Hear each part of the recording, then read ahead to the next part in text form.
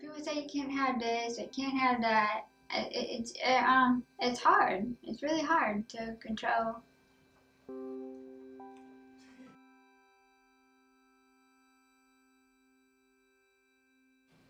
You think you feel full, but you don't. You're still hungry all the time.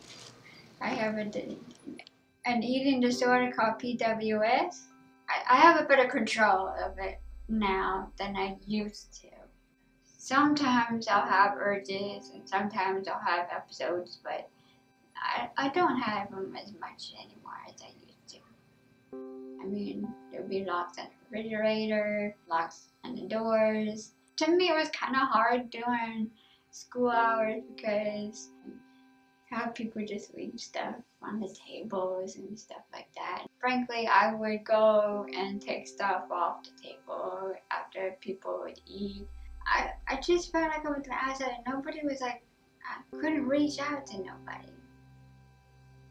You know? Nobody understood, my reason. Basically, I come into school and I would leave my stuff down and then normally people would just pick it up and throw it in the trash. I mean, like one day I didn't have no lunch at all because I threw it away. They were really cruel to me, and a lot of people were making fun of me.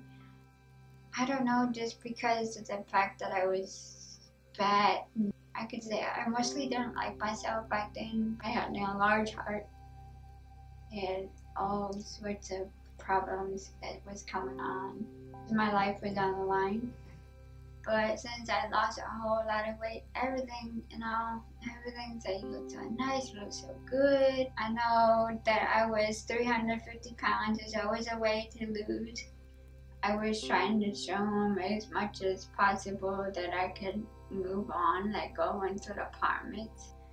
I'm getting a chance of being independent. I mean, it feels good. It feels like I'm like a normal person.